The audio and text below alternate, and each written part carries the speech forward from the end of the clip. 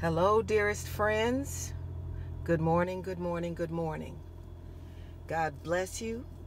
Today is Friday, October the 13th. I should have done this a couple days ago, but I'm going to share it now. God bless us all. I'm going to share it right now. So please forgive me for where I'm going to probably have to end up placing this phone. All right, so let me just get into what's going on. A couple days ago, I had a dream. In the dream, I was outside. I was outside of the house in the yard. I was in the grass. I don't know if I was like doing some yard work or I don't know what I was doing, but it was nighttime. It was nighttime. So it seemed like I was like pulling weeds. I don't know what I was doing. And this man, an obviously Middle Eastern Muslim man, walked like off the sidewalk and came to, I thought he was just gonna walk by me. So I was like getting out of his way. Like it was like I was on the sidewalk or in the driveway part where he was gonna walk by. But so I stepped out of his way, and instead of him walking by, he actually cut through the yard. He actually cut through our yard. And I didn't really think too much of it. He seemed like he was like on a mission. So I didn't really bother him, I just let him go through.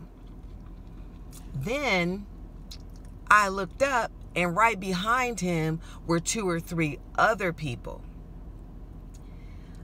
Seemed like they were women. Could have been another man, but I know that at least 2 of them were women. And they had on shirts. Him, I didn't really notice too much about him, but I was paying more attention by the time the 2 ladies were walking past. And by then, I knew that they were following him, so I wasn't looking for them to pass by. They started to cut through the yard too. And they were trying to talk to me. Like I said, they had on t-shirts. And I really paid attention to this one lady. They're all Arab. They did not speak English. The one word that they said that I understood was Obama. And the t-shirts that they had on said Antichrist on them. And they might have even had the Obama on the t-shirts too. So they were like, not yelling, but like going through the neighborhood like a herald, saying Obama, and like they were warning, like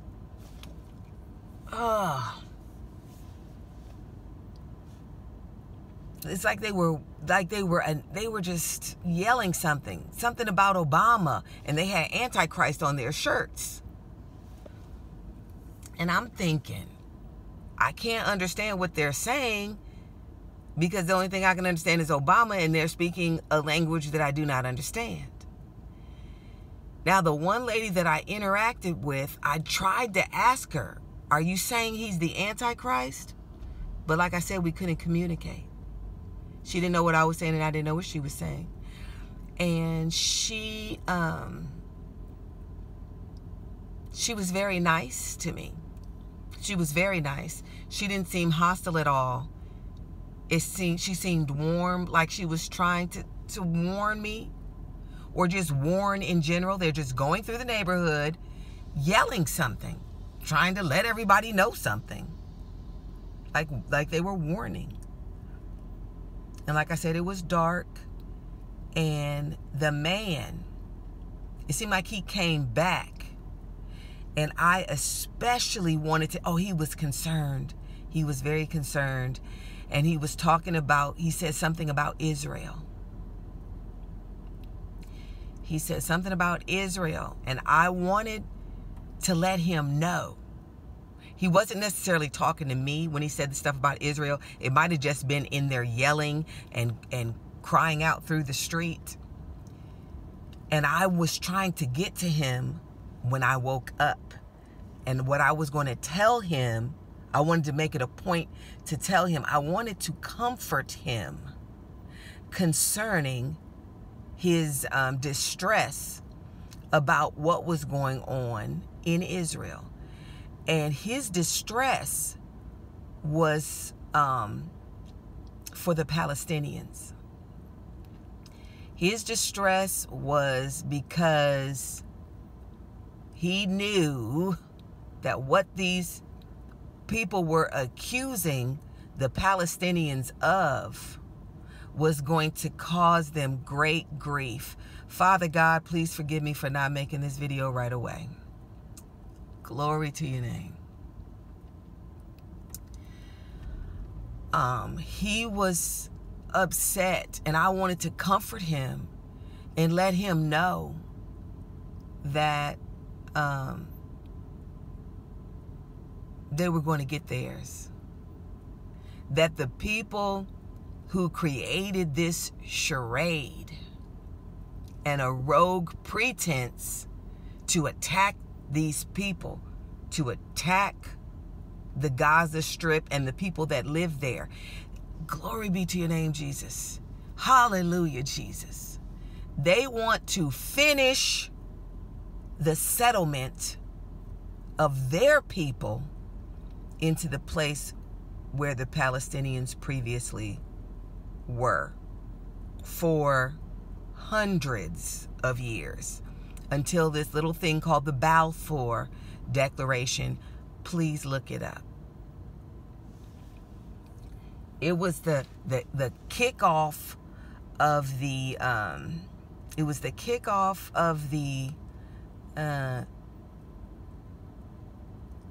the physical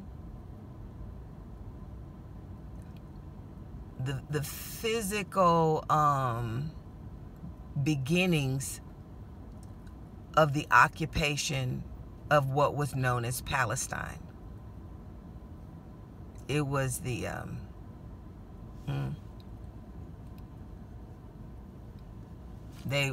this guy, Lord Balfour, was, paid off to be the one to suggest that there be a Jewish homeland, and that it be in the place where the Lord removed them from in 70 AD. He removed them during the Babylonian captivity, or at the Babylonian captivity. And then he allowed them 70 years later to return. Then during then they got overrun by Rome because of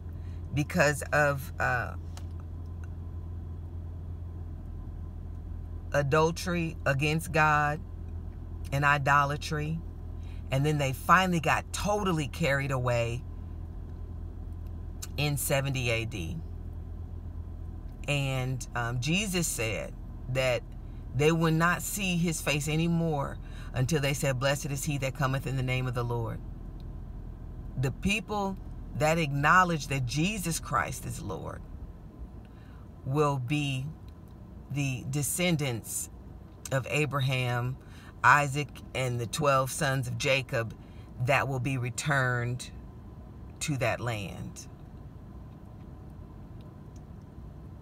The first fruits of God's revelation of himself to mankind And his plan of reconciliation to his creation began with the descendants of Abraham. And it will greatly delight the Father to comfort and welcome and keep his promise to Abraham through a remnant of Abraham's descendants. There are a lot of converts to Judaism in the world today. Most people that you see that are prosperous and prominent and elite, a lot of them are simply converts. They don't have any, they don't have actual confirmation that they are of any genetic relation to Abraham. So anyway, blah, blah, blah. Let me get back to the dream. So what I wanted to tell this man was I wanted to get to him to comfort him. And I wanted to tell him because he was grieved. And he was just sad about what these false accusations were going to do, were going to be used to justify against the Palestinians. They want the rest of those people out of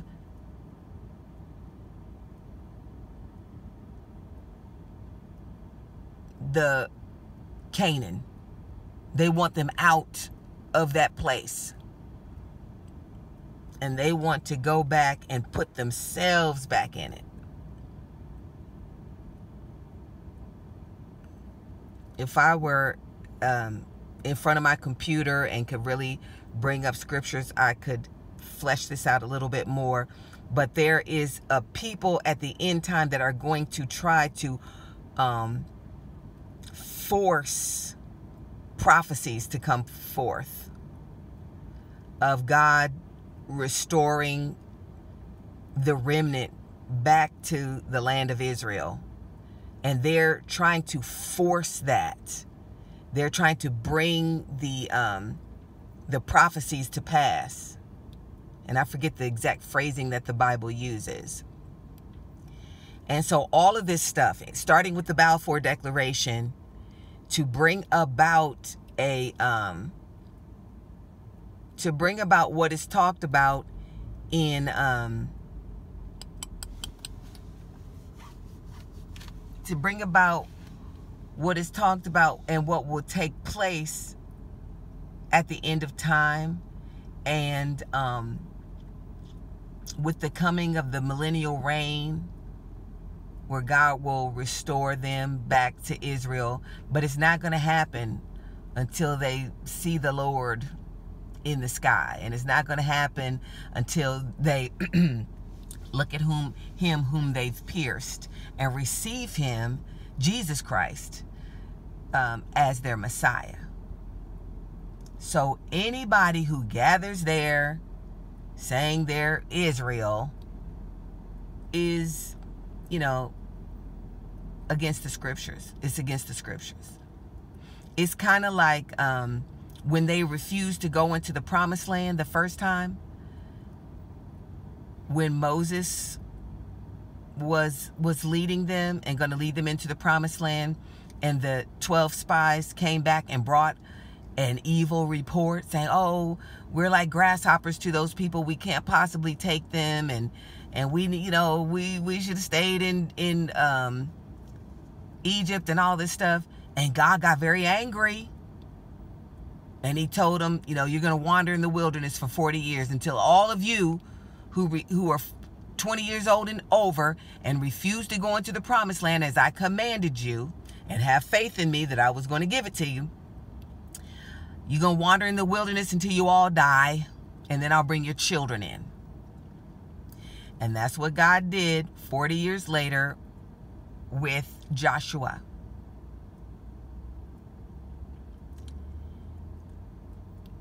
So,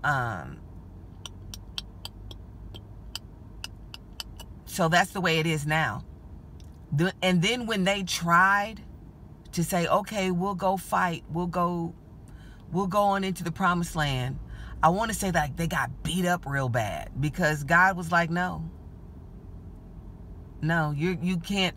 Once I tell you to do something and you don't do it, and I make up my mind about something, and then you try to go later, no, I'm not with you. Don't go up. I'm not going to go with you. That's what he told them. And they went and got beat all up. And they had to go slinking off into the wilderness and wander for 40 years until they were all, each and every last one of them were dead, except for Caleb and Joshua, who were actually over 20, but willing to fight and to go into the promised land. So, nope, that place is not sanctioned. The people who are there now are not there with the sanctioning of God. It's as if they tried to go into the promised land when God told them no. And so, and just like then, it's been nothing but trouble. It's been nothing but trouble over there. Nothing but trouble. Because the Lord didn't go with them. He didn't go with them. And they tried to bring about the prophecy. They tried to emulate through their own actions and the vast banking fortunes with which they control the entire world, events and history and the telling of events to make it look as if there was some miraculous happenings that restored them back in 1948, when really it was just bully moves against shepherds, unarmed shepherds.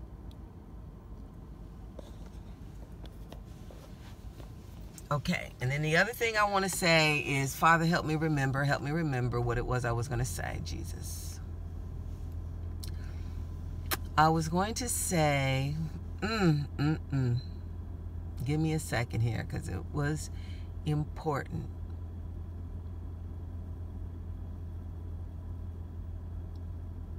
Well, hopefully that'll come back to me, but back in 2016,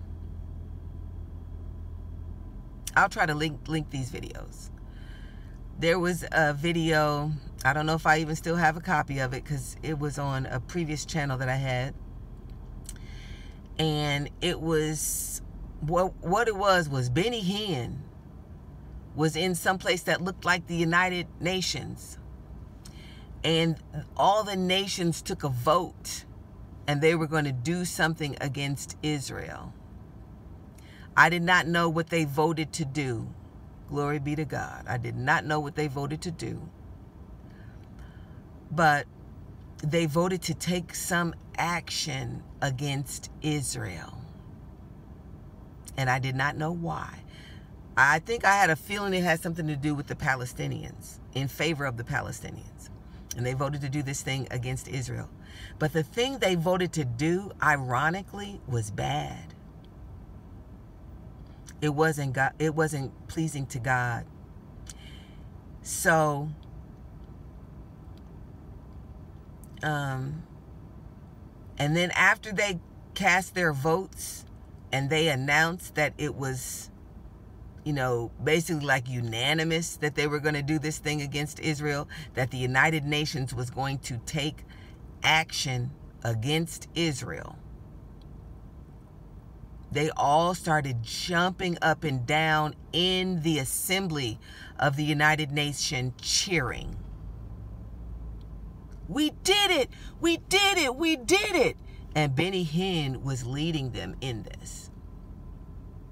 Also that same year, I believe it was that same year, perhaps the year before, I heard 50,000 to invade Jerusalem.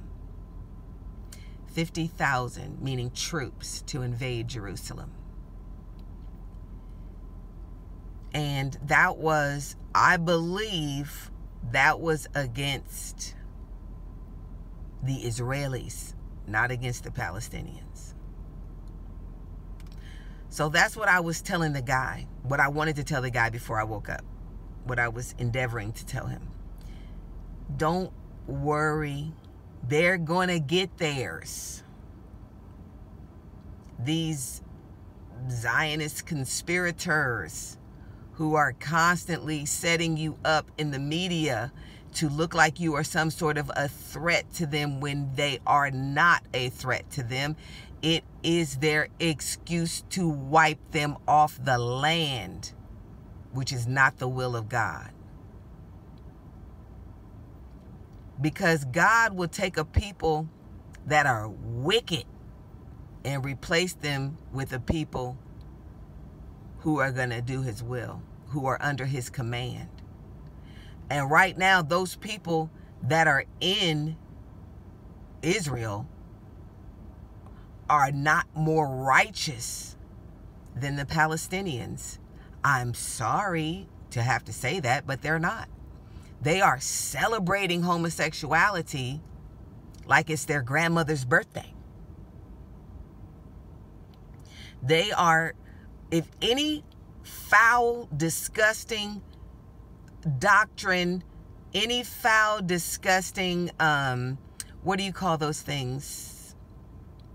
The platforms of the Democratic Party are the platforms of the nation of Israel. Glory be to your name, Father God. If you want to know where America is headed policy-wise, look at everything that they're pushing in Israel. It is a seething bed of liberal vomit. And every foul and hateful bird of abomination before the Lord is going on there in their policies. And you think, oh, you know, this is Judeo-Christian values. No. No, those are not the values that are espoused in the Torah. And there are Torah-keeping Jews. Some have come to Christ, some have not. And God bless those people who have turned to their Messiah. God bless those people who have, said, blessed is he that cometh in the name of the Lord. That they acknowledge that the God of Abraham, Isaac, and Jacob sent his son to die on a tree to be the fulfillment of the things that were illustrated in the law. For him to be those things in the flesh and to suffer and die for not just Israel, which is what the disciples of Jesus Christ initially thought. The Jews initially thought it was only going to be salvation for them. But look at the glory of God to not just save them, but for the whole world. Jesus Christ died for the whole world. Bless his holy name on his flat earth.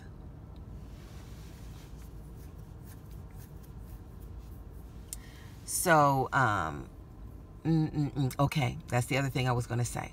Before I knew that any trouble had broken out over there, I was at work, and somebody at work had on a television, but the sound on the TV was turned down, and all I saw was people with guns, people jumping on the backs of trucks, and it looked, thank you, Jesus, I'm sorry. It looked completely and totally staged. It looked like the garbage that they set up at the Boston Marathon hoax, fake stuff. When I was just looking at it, there was no sound. I had no idea what it was, where it was, what I was watching. I just was doing something at work, and I just happened to look up at this TV, and I see these people play acting, trying to look like there was something going on. And I see guys with rifles holding them up, aiming them and everything, and reporters just walking around like they could not possibly get their heads blown off. So it looked like it was staged. Then I came to know that, oh, this is supposed to be in Israel. So they pretend and stage some stuff like the Palestinians did some attacks on them, which they have not done, which they are just sorely outgunned, and they have been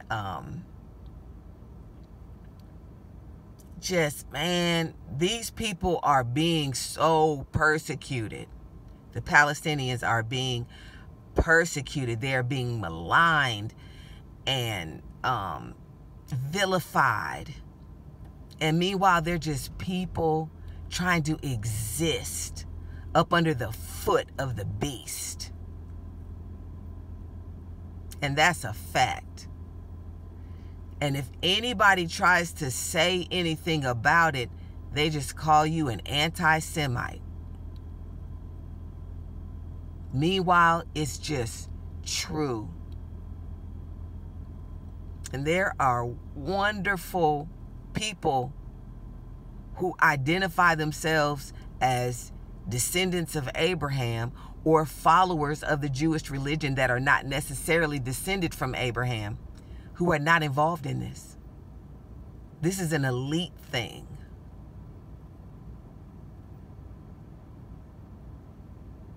And I saw that on television. Now, this is for real. What day was that? Sunday. I saw that on television Sunday night. Oh, no. Monday morning, I believe it was. It was way after midnight. And I'm like, oh, no. My heart sank. Like, what kind of fakery are they coming up with? And Jesus, help us. So, later on, a couple days later, sure enough, here comes the retaliation. And that fake staging stuff was all about setting up the retaliation because they want them people up out of there. Just like they're reclaiming inner city neighborhoods through gentrification here in America. They're trying to drive the peasantry out of these areas so they can build $1 million condos and move the rich and wealthy back into the inner cities and make uptown again. Is it downtown? No, downtowns. Make downtowns into desirable places to live. Streets that you feared to go down a few years ago, they're converting those neighborhoods in cities all over the country. And that's what they're wanting to do in Palestine. Get them people up out of there. And it's just that simple. It's just that simple. You want to make it about religion, you can make it about religion if you want to. But no, it's not about religion. It's about money. Because money is the root of all evil. Religion is not the root of all evil. Money is the root of all evil. The love of money, specifically. So that's what I wanted to say to the guy. Now, I also had a dream, but I'm going to link it. It was called Comfort Chi. I called it Comfort Chi. Because there's a scripture where the Lord punishes Israel in these last days. And then after he has punished them, he comforts them. And the nation that he uses to punish, he also punishes them. So these people that were jumping up and down saying, we did it, and they voted to do this thing to Israel, Israel deserves it. But they're going to go too far. It's going to be violent and miserable and horrible what they're going to do to Israel. And it is not going to please God.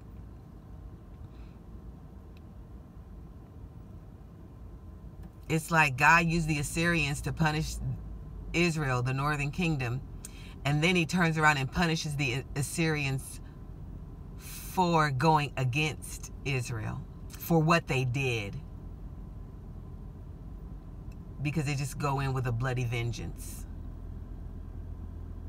So that's the way God is. He uses a rod to chasten you, another nation, another person, some circumstance in your life, and then he turns around and punishes the rod. Because vengeance is mine, saith the Lord, I will repay. Even if we let alone and nobody votes against the Israelis to defend the Palestinians, because world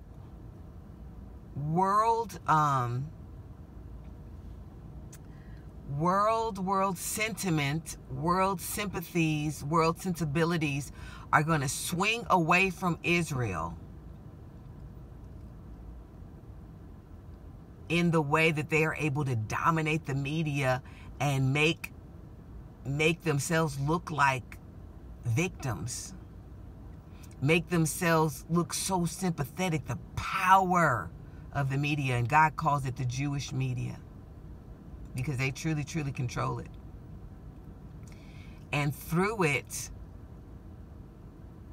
like a well-oiled machine, they're able to control the sway of public opinion.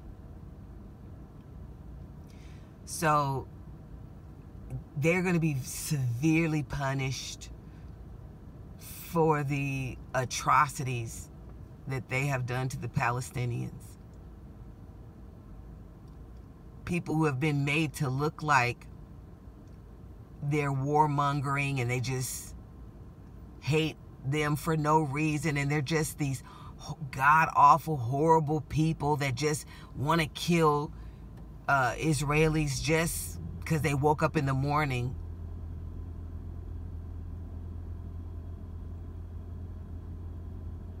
And it isn't true.